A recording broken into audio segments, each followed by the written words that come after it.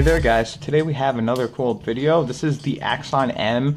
It's a ZTE Axon M. I've wanted to get my hands on these for so long, and now they're down to like 150 bucks for a freaking foldable phone. You don't know how excited I am. So it's insert GSM SIM, carrier to register unlocked for GSM carriers, not for Verizon or Sprint, returning device, factory reset first, tells you, and then it tells you all the things. An Axon M, it's running OS Android version 7.1. Inside of it, it contains 4 gigs of RAM, 64 gigs of space, 821 Snapdragon processor, and 2 5.2-inch 1080p IPS LCD displays. That filled out to about a 6.5 or 7-inch display. So it says TV mode is waiting for you. Just pull this out, put this to the side, and see what else comes in. It can wait. Distracted driving is never okay. That's an AT&T slogan. And it comes with, what else? Let's get started guide. Another manual, product and safety, headphones. I'm gonna try these ones out. They look like AirPods. Charger, quick charge 3 charger, and it shows that it's compatible, and then a USB-C cable, and then that is everything. But I'm happy they came with headphones, which means the headphone jack is installed. Also inside appears a dual SD card and all this. I mean dual whatever that's called. Dual speaker, technically, like a 2-speaker mode. So let's look at this device more. So you have a volume up and down, power and fingerprint scanner together. So I have it either here or over here. It has a 20 megapixel front camera with flash that can also use for the rear camera because there's no other camera.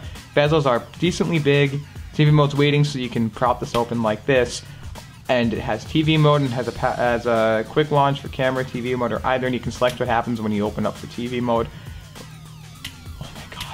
That is such satisfying results. There is going to be a little lip here for that thing, but whatever.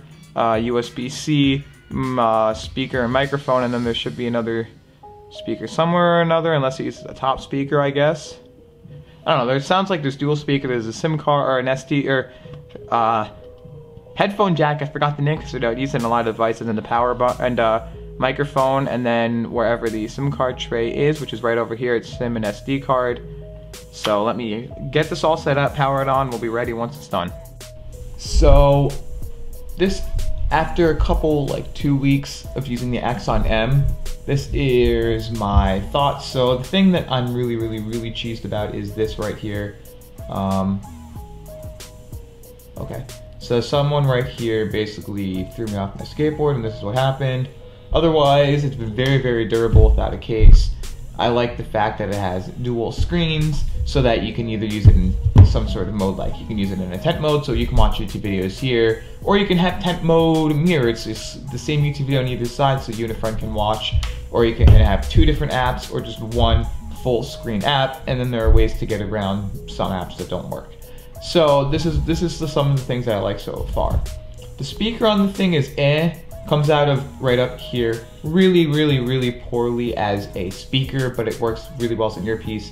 A single 20 megapixel camera, which if you're going to take a photo, you have to flip it around like this and use a second screen as the camera, and then a flash so you blind yourself whenever you turn on the flashlight. I've gotten used to this button. What it is called TV mode, so tap and hold and it opens up your most favorite app.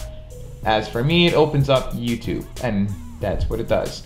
And then there's a USB-C, charges at quick charge 3.0 in the box, comes with the charger and everything, headphones, and a cool SIM card tool. There's no way to be able to use this as the main screen ever, and I keep on accidentally like going upside down or like this, is just why I wish there was a way, like if I was like this, that it would know that I was on the opposite way. Other thing is, to be able to unlock it, you have to press the lock button, then put your finger down, or the other thing you can do is tap and hold the screen and type in your password. I wish it was a swipe up. And then when I enable TV mode, now I have this instead of the Google Voice Assistant, so there's nothing wrong there with that. I'm going to show you, it comes with a Gboard pre-installed, so let me start a new message here. So here are all of the emotes that you could get with your device. Here it is. You have all of these smileys, and then you have everything here. So it goes through the list of devices. You have all the basic Google emotes, And it comes with a basic Google text messenger. I switched it to Gboard, to Google Messages, just because I like the Google Messages better. But that's what you get here. As for camera, you can click this, and this is what it shows. Flip it around, and then what it'll say again is flip it around, and you can use selfie mode. So here is regular mode. Here you have your HDR, your timer, flash, flip around, settings, video, photo, manual, so you can swipe over and it records this. You can swipe over and it goes to manual mode. You click settings, your resolution is 20 megapixels. You can flip over watermark, all that. Let's go back, let's turn it to video. And then settings, you have up to 4K quality. It's no optical image stabilization. But if you go into manual mode, you have all the Pro Tool settings. And then if you flip on this, you have your panorama mode. You have your super night, like a night mode, multi-exposure, magic shutter, time lapse, and slow motion. So you have all this cool stuff that you'd want. And then if you flip it over, let me get it flipped over. If you flip it over, it works practically the same. There is a video mode which records at 1080p for 2160p for the front-facing camera, and then you have for selfie, you have a 20 megapixel, and then you have your beautify mode, which I never actually use. So you have all those modes here, and it looks exactly the same as if you were to take a photo with your rear camera. Now you have all of the basic apps. It barely comes with anything, but the AT&T apps take up a decent amount because it's an AT&T phone. Now, there's a lot of cool features though. I love this phone. If you go into the settings and you go to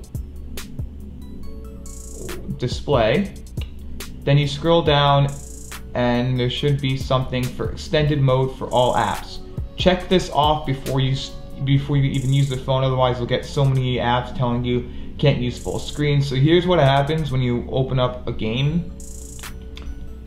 Now look what happens when you launch the game. You have it in a 5.2-inch display. Then opens up into a full 6.2-inch display. So you're holding a 5.2-inch display on you in your pocket, and then 6.2 once you launch it open more. And there are other modes too. The thing though is it's the thick boy. This can be used as shutter. It's thick boy, fingerprint, power button, volume up and down, headphone jack, nice to see. Everything you'd want. Nice thing is,